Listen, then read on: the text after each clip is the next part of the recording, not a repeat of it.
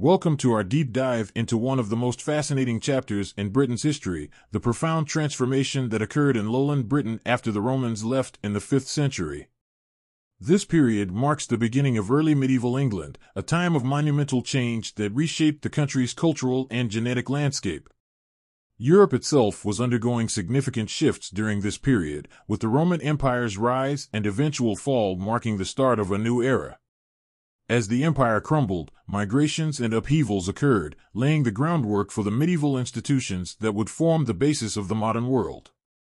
In Britain, this transformation was especially striking, as it experienced a massive cultural shift after centuries under Roman rule. From language and architecture to farming and manufacturing, almost every aspect of life changed dramatically. But one of the most intriguing questions remains: what caused this transformation? Was it the result of large-scale migrations, or was it a more gradual process of cultural integration and adaptation? In today's video, we'll explore the evidence, from archaeology to ancient DNA, and unravel the mysteries of Britain's post-Roman past. After the Romans left Britain in the early 5th century, the island was left in a state of flux. Gone were the centralized systems of governance and infrastructure that had held the region together for centuries. In their place, a new cultural identity began to emerge, heavily influenced by the regions around the North Sea. As we explore this period, one of the most noticeable changes is the shift in material culture. Archaeological finds from this era show remarkable similarities across different regions, including modern-day England, Denmark, Germany, and the Netherlands. This interconnectedness is evident in things like architecture, burial practices, and even the manufacturing of everyday items. For instance, features like sunken buildings, also known as Grubenhäuser, became a common architectural style across these regions.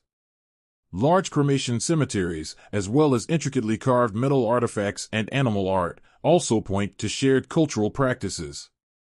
But while Britain shared many of these material aspects with its continental neighbors, it also maintained unique features, especially in its language and place names. Some regions held onto their Celtic or Latin heritage, as evidenced by the survival of certain names. These markers of continuity highlight how complex the cultural landscape of post-Roman Britain was, blending new influences with remnants of the past. Although there were clear similarities between Britain and its neighboring regions across the North Sea, there were also distinct differences. For instance, while artifacts like brooches and wrist clasps found in 6th and 7th century Britain bear a striking resemblance to those in southern Scandinavia, certain cultural features remained uniquely British. Place names and river names in particular provide a fascinating glimpse into this cultural retention. Many of these names retained their Celtic or late Latin roots, showing that the Roman and Celtic past had not been entirely erased. This mosaic of influences paints a picture of a society that was at once integrating with new ideas from across the sea while also holding on to its indigenous traditions.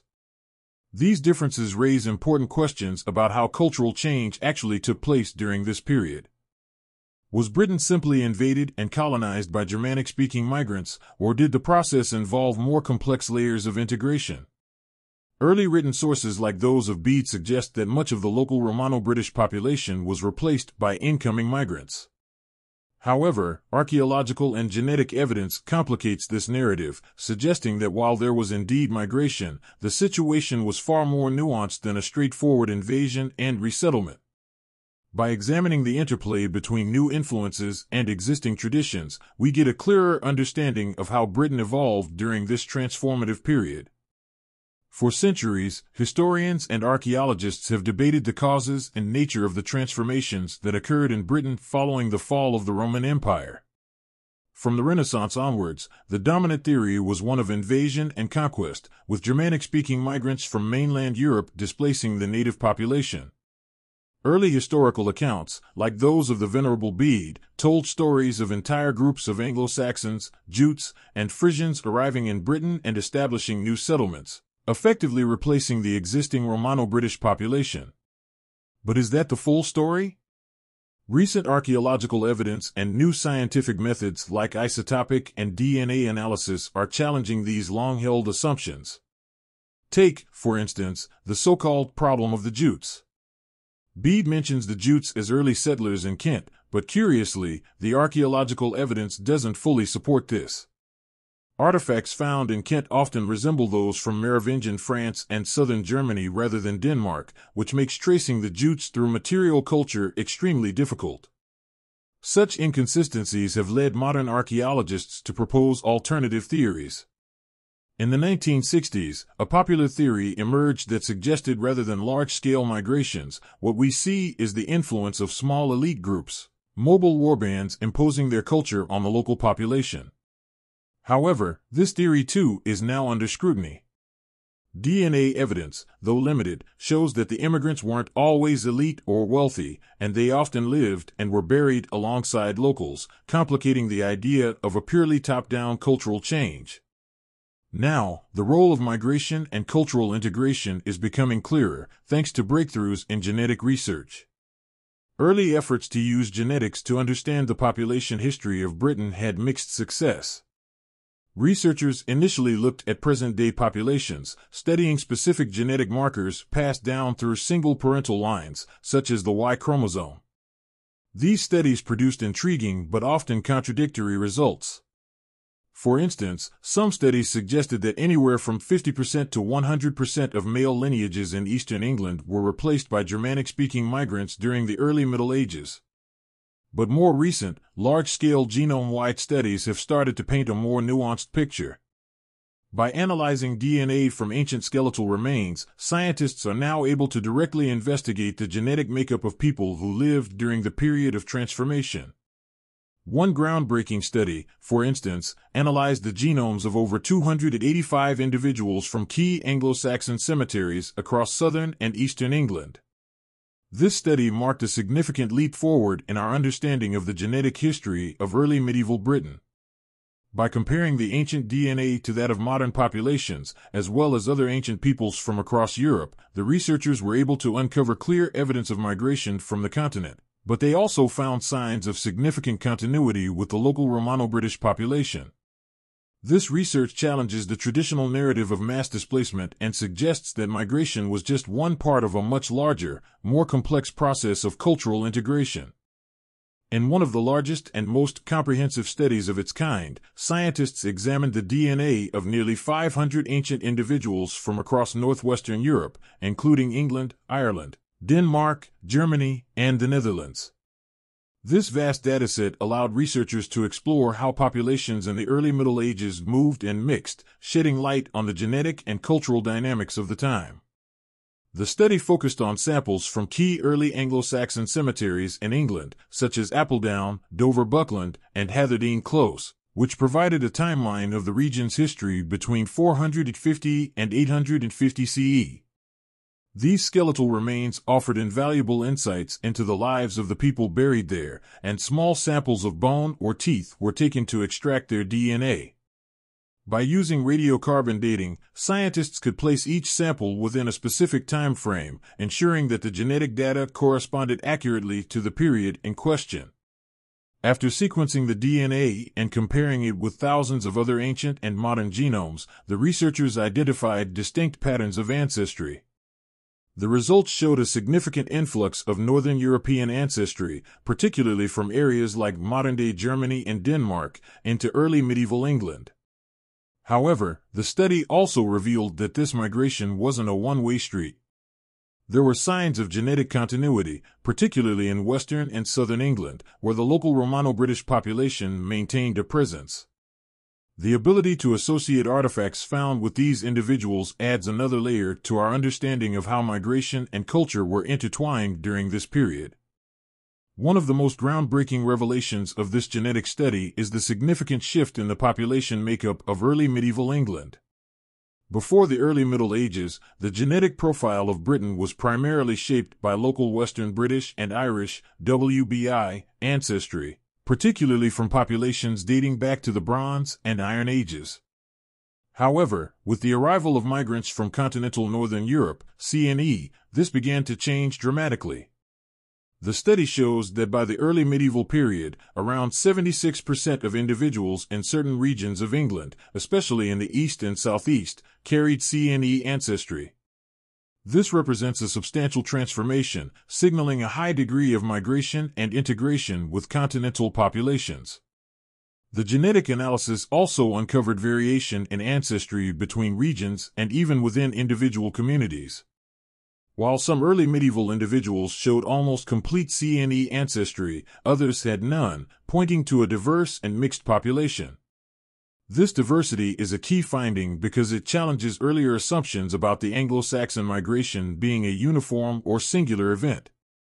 Instead, the data suggests that migration was a more gradual and complex process, with different groups arriving and mixing over several centuries. Moreover, the study identified distinct genetic links to regions across the North Sea, including Lower Saxony, the Netherlands, and southern Scandinavia, which corresponds with historical records of Anglo-Saxon, Jutish, and Frisian migrations.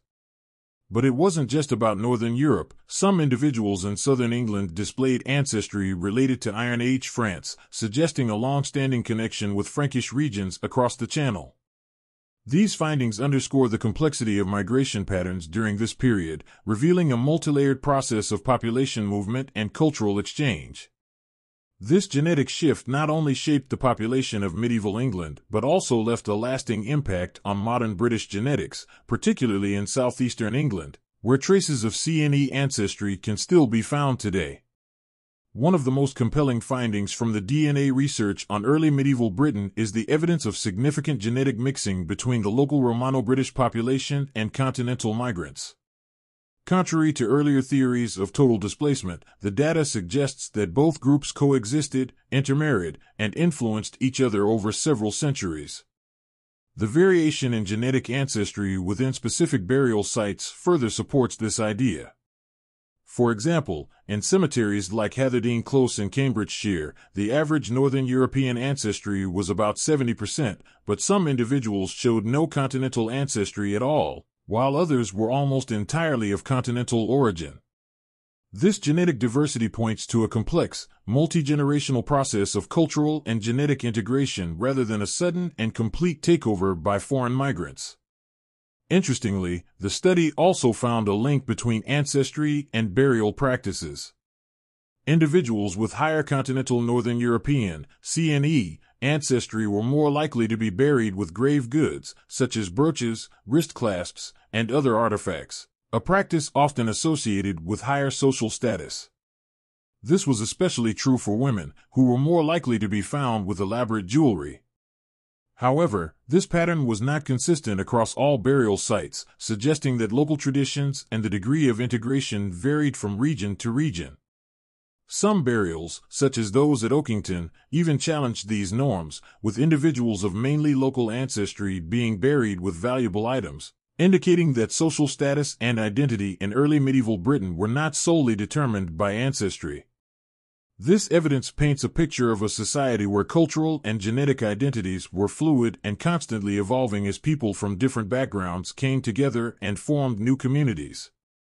The genetic data from early medieval England not only sheds light on the local population but also reveals the origins of the migrants who arrived on Britain's shores. Using advanced machine learning techniques, researchers were able to trace the likely ancestral homelands of these early settlers. Most of the continental ancestry found in early medieval individuals from England appears to have come from regions spanning the northern Netherlands to southern Sweden, with a significant concentration from areas like Lower Saxony in Germany. This genetic link corresponds closely with the historical accounts of Anglo-Saxon, Jutish, and Frisian migrations, which described waves of settlers arriving from these parts of northern Europe.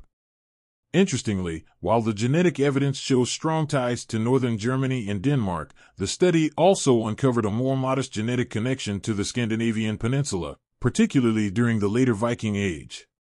This suggests that while Scandinavian influence in Britain grew significantly during the Viking period, the early migrations were largely driven by populations from the southern North Sea region. Additionally, the study revealed another surprising element, ancestry linked to Iron Age France, which seems to have arrived in Britain during the early medieval period. This French-related ancestry, dubbed France IA, was particularly prominent in regions like Eastry and Appledown in southern England, indicating ongoing interactions with the Frankish territories across the Channel. This evidence suggests that migration to Britain was not a single, isolated event, but rather a continuous process of movement and exchange between different parts of Europe. One of the most intriguing aspects of the genetic study is the role that women played in the migration and cultural integration of early medieval Britain. Historical narratives have often focused on male warriors and elites as the primary agents of migration, with the assumption that they imposed their culture on the local population. However, the genetic evidence tells a more complex story. The study found that both men and women were part of the migration waves, and there was no significant difference between male and female ancestry in terms of continental Northern European (CNE) or Western British and Irish (WBI) lineages. This suggests that entire families or communities were migrating, rather than just male elites. Moreover, women with higher CNE ancestry were frequently found buried with valuable grave goods, such as brooches and jewelry, indicating their importance in early medieval society. These grave goods not only reflect the material culture of the time, but also suggest that women played a key role in the transmission of cultural identity. In some cases, these women may have been part of elite families, helping to establish new social hierarchies in post-Roman Britain. Yet, the study also found examples of women with predominantly local WBI ancestry buried with high-status items, further complicating the idea that foreign ancestry automatically conferred higher status. The presence of women in these burial contexts highlights their active participation in the process of migration, settlement, and cultural integration. It also points to a more balanced, community-driven process of change, where both men and women contributed to the evolving cultural landscape of early medieval England.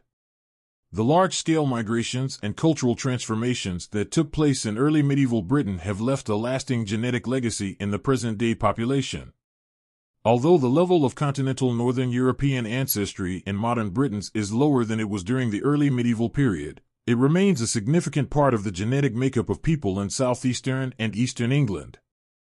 The genetic imprint of the Anglo-Saxon migrations is still detectable in today's population, though it has become diluted over the centuries through subsequent waves of migration and internal mixing. The study also reveals how populations evolve over time, with factors like genetic drift and gene flow influencing the makeup of later generations. Moreover, the cultural legacy of this period is equally profound. The early medieval migrations laid the foundations for the formation of the Anglo-Saxon kingdoms, which would later unite to form England. The language, social structures, and even place names that emerged during this period continue to shape British identity to this day. The blend of local and continental influences created a new cultural synthesis, which was further enriched by later interactions with the Vikings, Normans, and other groups. Understanding the genetic and cultural history of this period allows us to appreciate the complexity of Britain's past and its role in shaping the modern world. As we continue to explore ancient DNA and other archaeological evidence, we gain a deeper understanding of how migration, integration, and adaptation have been constant themes throughout human history, not just in Britain, but across the globe. Thank you for watching. Be sure to like and subscribe for more insightful explorations into history and science. Stay tuned as we continue to uncover the fascinating stories that shaped our world.